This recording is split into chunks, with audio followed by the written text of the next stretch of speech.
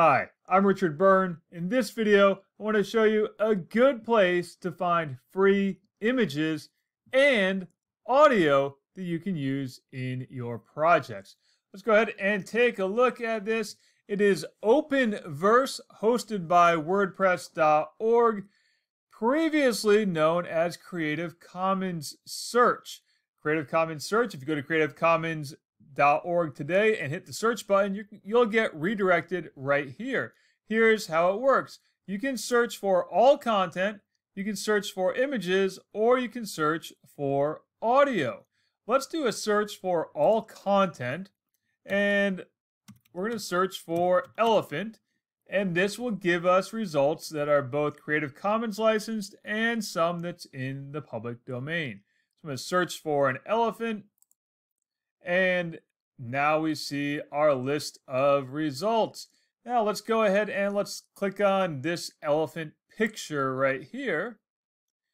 And as we scroll down, we will see the image license that we can reuse it if it's for a non-commercial use, and we credit the creator, and that we share any adaptations under the same terms. If we want to credit the creator, which we need to do here, we'll just simply copy that text. We can also get that same text as HTML to put into a blog post or put into a web page. You can also get that text as plain text and click copy and paste it wherever you need to put it so that you can credit the photographer here. Now, if you were to right-click and save this image right now, it's going to be a rather low-resolution copy.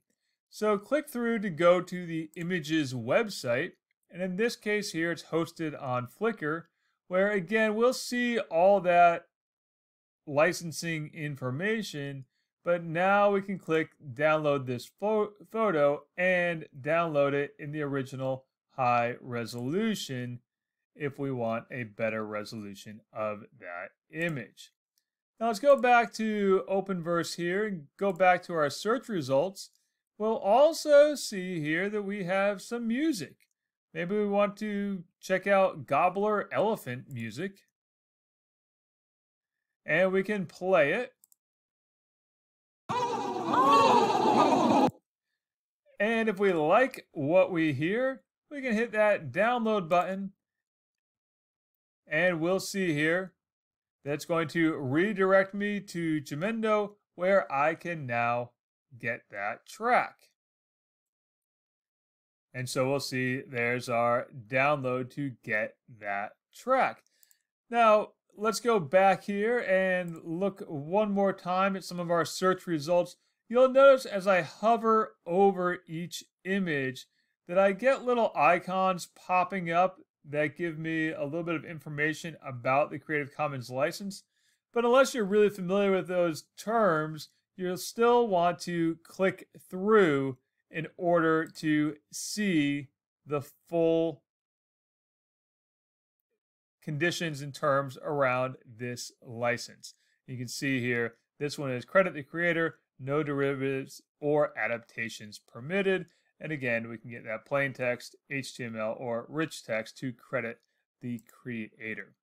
Now, if you are using this in a school setting where Flickr is blocked, unfortunately, this is not a workaround for accessing Flickr, because when you go to the image website, if it's hosted on Flickr, it's still going to show up as a block if your school's filter blocks Flickr. However, you could get the low resolution by right-clicking and saving that as a low-resolution image. So that's Openverse, and it could be a good place to find some images and audio to use in your projects. As always, for more things like this, please check out freetechforteachers.com or subscribe to my YouTube channel.